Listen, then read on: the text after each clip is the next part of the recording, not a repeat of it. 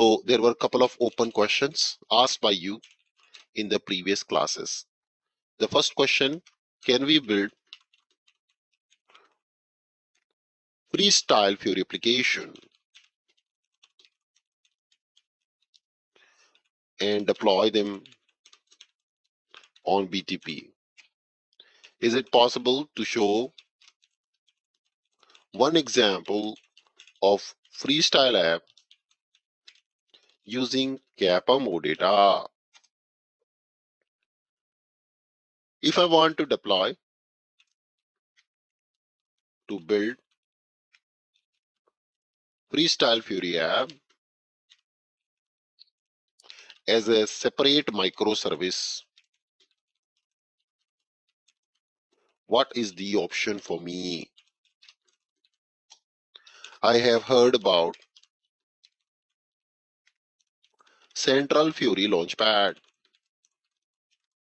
in SAP BTP.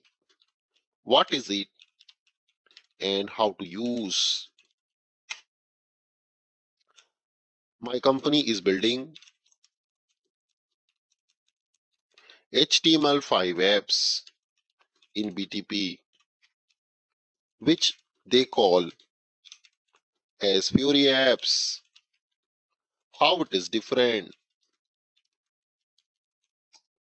If I want to build multiple Fiori apps, many Fiori apps on single OData offered by CAPM, what is the best practice? Anubhav, when you deploy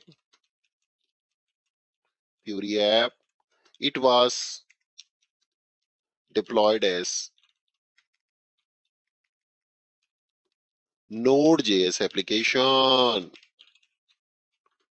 How can we deploy it as a independent Fiori app? What is managed app router? I have heard about it, but never used it. What is it in BTP? All are these questions asked by all of you in the previous classes, or not asked by all of you in previous classes, but asked by your seniors. I have trained thousands of consultants, including corporates like EY, NVIDIA, FIS Global, Lamb Research, HPC, ONGC, Reliance Industries, and many other clients across India and overseas. Thousands of consultants are coming and learning on our YouTube channel on BTP. Based on all the experiences and questions, we have designed this course so that you get the edge over anyone else. Some of these questions asked by you, but some of them were asked by my ex-student and also on YouTube by many other people. We are going to answer all these questions today. The solution for that is deploy and develop a HTML5 application to solve all these problems. So currently we have developed and deployed our CAPM application on SAP BTP platform. So this is SAP BTP platform with environment as Cloud Foundry. And in the last episode, you have just deployed your SAP CAP application with security. That is what you have done in the last class. Now, I want to develop a Fiori app, which is a freestyle Fiori app outside this CAP application, outside this CAP application, outside this CAP application, outside this CAP application, outside this CAP application, outside this CAP application. This CAP application offers the OData. And we want to develop a freestyle Fiori app outside this. We don't want to add that inside the app directory. So currently, if you see, I come back here. Currently, if you see, the Fiori app is added as a module within itself, within the application. So this we already know. There is nothing new for us. There is no rocket science by far in this. We already know this. This is something which you all can do, and we did it also.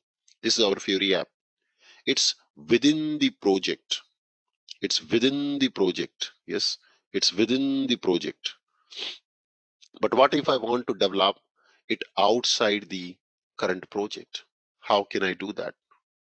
Yes, how can I do that? So to be able to do that, we are going to utilize something different. So we are going to develop today a freestyle Fiori app as an independent app. With this approach, you can actually develop many Fiori apps outside your application, outside your CAP application. Many. You can develop freestyle also and Fiori element also. Both, of course. Of course, both you can develop. So that is certainly possible. What's the advantage? The advantage is if in the future you want to change your Fiori app, you just need to touch this Fiori app. You don't need to redeploy your CAP application again.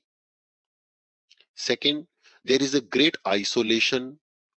Third, these Fiori apps are deployed as HTML5 apps, not as a Node.js application, which gives an advantage for you to make these applications accessible over Central Fiori Launchpad. What is Central Fiori Launchpad? I will explain that also. Yes. Now, the CAP application offers the OData, and you can access this OData via the Cloud Foundry destination concept. Via the Cloud Foundry destination concept. I'm going through this. Let me complete this. You will be getting answers. So now all these Fiori apps can actually via the destination access your CAP service. This is a great isolation. This is a great way. And if in future you want to maintain something, you don't have to open your CAP project at all, because CAP project is very sensitive. Keeping the Fiori application within the CAP project might be riskier, that a developer might change other files which can cause side effect. So after you finalize your database, services, everything, you typically do not touch your CAP project, which is a good practice. Which is a good practice. You will go and develop and deploy your Fiori apps independently, and they will not be deployed as a node application, rather they will be deployed as a HTML5 application.